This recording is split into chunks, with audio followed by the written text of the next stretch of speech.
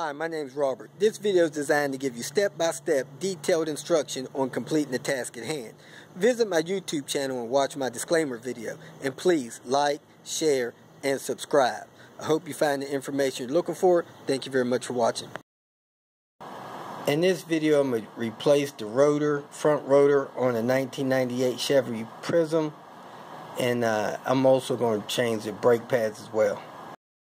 Basically, all you have to do to replace a rotor on this vehicle is take the wheel loose, jack the car up, put it on jack stands, remove the wheel, remove the caliper mounting bolt, swing the caliper out of the way, and you should be able to lift the rotor right off, and then put the replacement rotor on, put the brake caliper back in place, torque that caliper down, put the wheel back on, and lower the car back to the ground. These are the tools you need to remove and replace a rotor on this Chevrolet Prizm. I apologize, I do not have a shop manual available, so I do not know the torque specifications for torquing the caliper bolts back on. So if somebody knows that information and they'll be kind enough to make a remark or post it for me, I'll anchor those torque values in the About section of the text area for this video. Okay, the first thing you want to do is break the lug nuts loose, jack the car up, take the wheel off.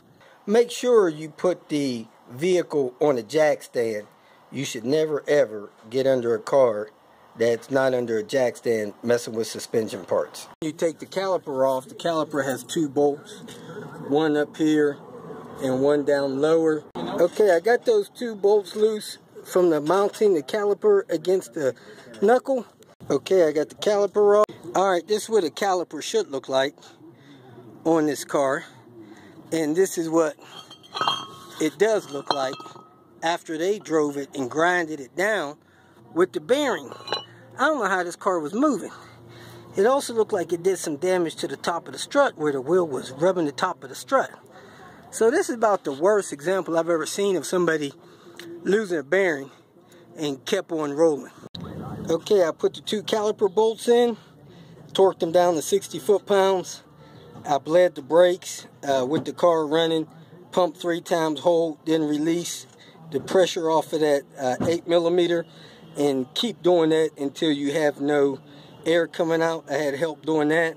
If you feel that this information was beneficial, please like it and share it with your social media friends. You can also subscribe to my channel so that you can get notification of future videos that I post. Visit my channel. I have all types of do-it-yourself videos there. You can leave questions here and I'll try to respond to them as quick as possible. You can also visit my website at robertspinner.com. Thanks again for watching.